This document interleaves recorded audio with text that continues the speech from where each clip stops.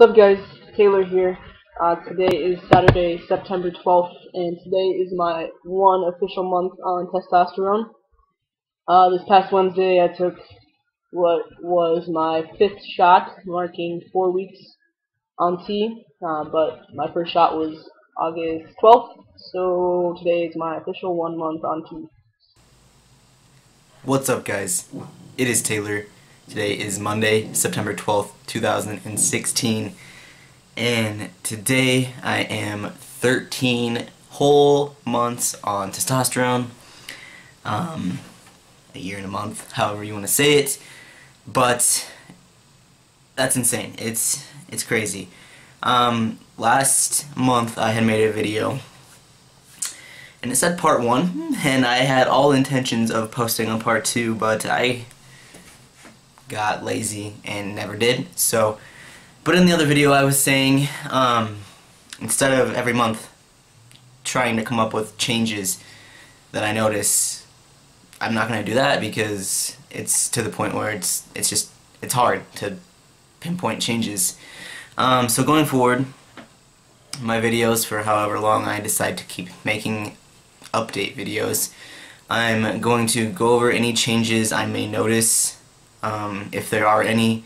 If there's not, then I will just have a topic every month after I introduce myself and say I am blah blah blah blah blah on T, because I want that part of it, because it's really cool to line them up and see how things have changed and how my voice has changed and whatnot.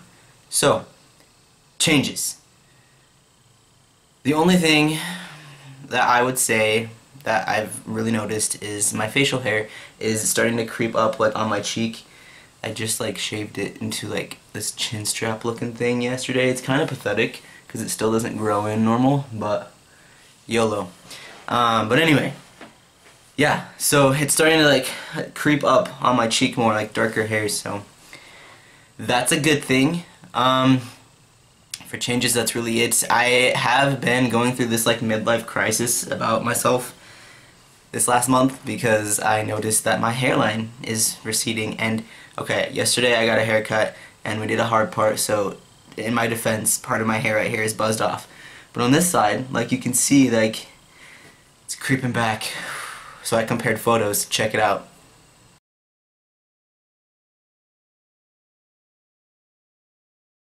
So that first one is, I don't even know when it was, but almost a year ago. And then the other one was last month, and you can definitely see that my hairline has receded a little bit. And so I told my hairdresser that, you know, I'm going through this midlife crisis about it. And she said start using Rogaine. And so maybe I will start using Rogaine, I don't know. But apparently that actually helps a lot, so maybe. But another thing that I have heard is Nioxin, I believe, is what it's called. I've never used either one of those, but I was told Rogaine by my hairdresser, so that's the route I would go if I decided to do it. So we'll see. We'll see if this gets any worse. I can't. Like this right here, this receding hairline was the number 2 fear of starting T for me. Like first was the acne problem, which we're actually going to talk about in a second, and then next was the hairline problem. Like all medical risks aside, any of that, like blood clots, any of that, no. The 2 things, acne and hairline. Alright, so the topic that I am going to talk about now, just real quick, not going to be anything like 15-minute long topic, but is the acne aspect of testosterone. Like I said, I'm a year and a month, 13 months on T, and I actually consider myself to be really, really lucky. I mean, there are times where I actually, you know, have some on my face, but for the most part, like, it's not horrible. It's manageable and it goes away and it's not that bad. I mean, it is bad for me because I've never really had an acne problem, so anything that I get, I'm like, oh my god, my life is ending, because I'm really dramatic, but at least I admit it. So yeah, I have actually found something that works for me, and it is this face wash. I wash my face once a day, and it's right before bed, and this stuff has saved my life immensely. I get it at Target. This bottle is like $10-ish. So yeah, for me that's a lot of money. For me that's a lot of money because yeah, it's just, I mean, $10 on some face wash, that's like, I could do so many things with $10. I could go to Taco Bell and buy like so many things for $10, but instead, I spent $10 on this. But yeah, anyway, so this saves my life. If you have a Sam's Club near you, I know they sell it there as well, so they probably sell it at Costco too. But at Sam's, I did see it like the other week, and there was a 2-pack, 2 of these, same size, for, it was like 12 or 13, so obviously that's the better deal.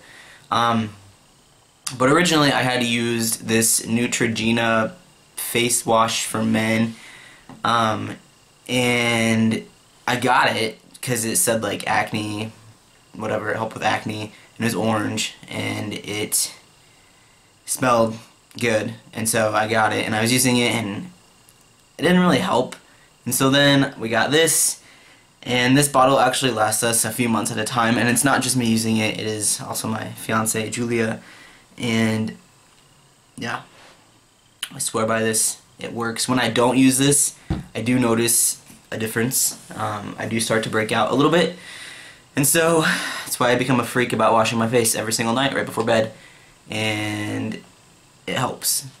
When I do get acne, it's like right around here in my mouth, like right here. Like why?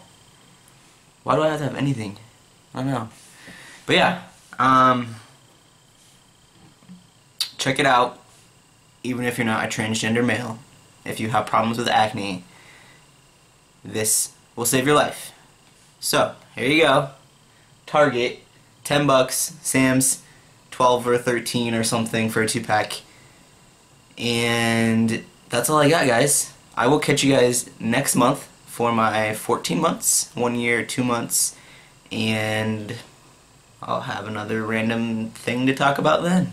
I know you're excited. I know this was so exciting. I know you're like, shit, I'm so excited because now I know what to go buy for my freaking acne problems. Alright guys, thanks for watching. Link under this video to my GoFundMe. Check it out, share it, read it, donate if you can, if you want to. I appreciate it so much from the bottom of my heart. Like always, I really do appreciate anything. Have a great week, and I'll catch you next time.